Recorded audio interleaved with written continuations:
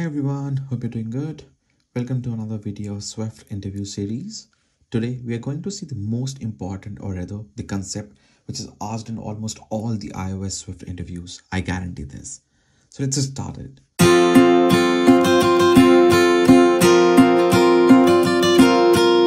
This question is based on the weak reference. I'm sure you already know almost everything in theory about weak, strong and unknown. But trust me, when it comes to real practical problem, we tend to get confused. Let's look at the problem statement. We have got two classes here, class A and class B. Class A is pretty simple, short and simple.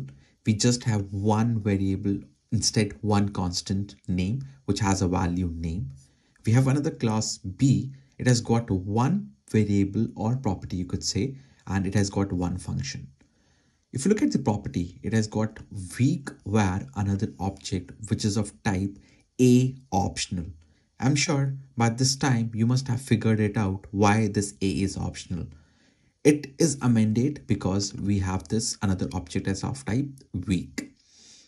Let's look at the function. We have got another function, some function, and inside this function we have this another object and we are assigning the instance of A to this another object.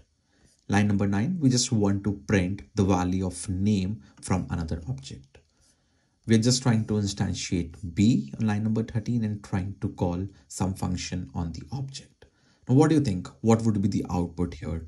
What would get printed in the console?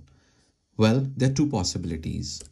One, of course, we could have name as the output, or we could have nil as an output. I'm sure a lot of us already have figured it out. The output would be nil, but why? Okay, before calling it, let's just look at the result. What exactly the console prints? Nil. The output is nil. Well, the concept is pretty simple and straightforward. And you could see here in the playground as well, we got this warning that instance will be immediately deallocated because property another object is weak. Now, if you look at line number 6, we have declared another object as weak. And if we go with the basic definition of weak, it would not increase the retain count of any object. And for any object to live into the memory, we need at least one retain count. So here on line number 8, when we assign the object A to another object, it would get instantiated, but the very next moment it would get deallocated, leaving it to nil. And then of course, when we try to print nil.name, we would get nil as an output. I hope you enjoyed today's video. Please let me know your feedback in the comments. Thank you so much.